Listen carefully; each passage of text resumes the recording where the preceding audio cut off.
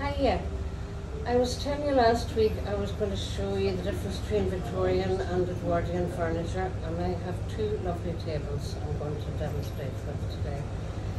You will understand this one is about 150 years old, 1850s or thereabouts. And of course there was no TV, no phones, so the main entertainment in the evening was card playing. So these are both card tables.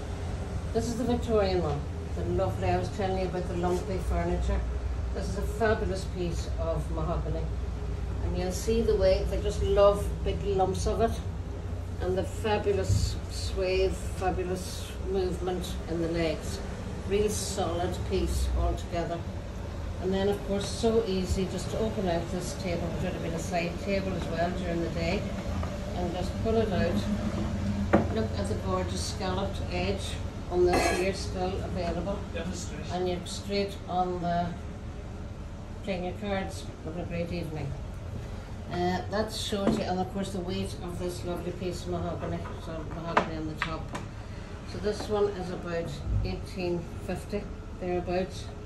Now along to this one, we're getting back over to the Edwardian period again.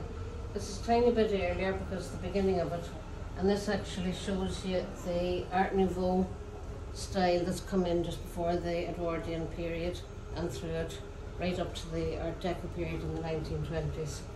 There's also mahogany, also quality. As you can see now, a lovely piece of lighter mahogany, but it's got the inlay that we spoke about last week. And we also mentioned about apartment living. This is perfect piece for that again, because you've got your writing table you can sit at with your drawer, your little cupboard for odds and sods, and then you have got your card table as well. So again, that just twirls around here, opens up, and look at that, fine card table for the evening. Now the other thing is, all you have to do is throw a cloth on it and you've got a tea table. So everything you need in a small piece of furniture again. Fabulous. Which would you choose, Victorian or Edwardian? I like both, I'm afraid. Thanks very much.